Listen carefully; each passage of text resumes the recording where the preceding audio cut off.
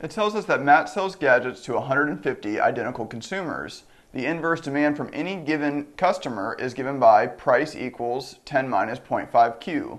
The constant marginal cost of producing gadgets is $3. The question asks, if Matt charges a profit maximizing two-part price, what is the fixed fee? Well, let's look at this graph to help us organize our thoughts. We see that we have a straight line for inverse demand because P equals 10 minus 0.5Q. The Q is just raised to the 1. So it's not Q squared or Q raised to the 3 or Q raised to the 0.5. It's just Q. That tells us we have a straight line for demand. In two-part pricing, we want to capture all of the customer's consumer surplus and cover all of our cost. This blue triangle represents the individual's consumer surplus, which is equal to our fixed fee.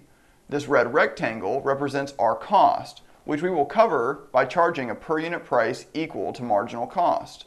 So we want to produce at Q star, which is where the line price or inverse demand intersects or is equal to the line marginal cost.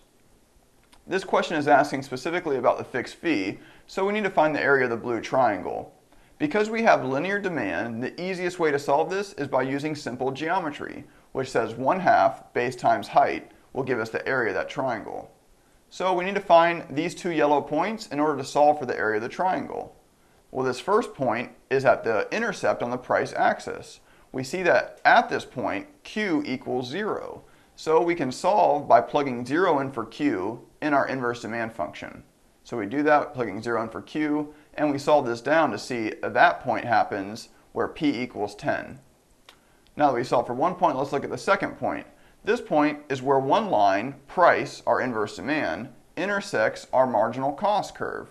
So we can plug in 3, which is marginal cost, in for the price variable in our inverse demand function to solve for Q star. So we do that. 3 equals 10 minus 0.5Q. We do some algebra. We subtract 10 from each side, and we divide through by negative 0.5. And we see that we found Q star to equal 14 in this case. So now we have our 3 points. We can solve for the area of the triangle, which remember is simply base times height, which is equal to our fixed fee. So in this case, it's 1/2 times 14, which is our base, 0 to 14 units, times 7, which is our height, because we went from $3 to $10, and we found that our fixed fee is equal to 49.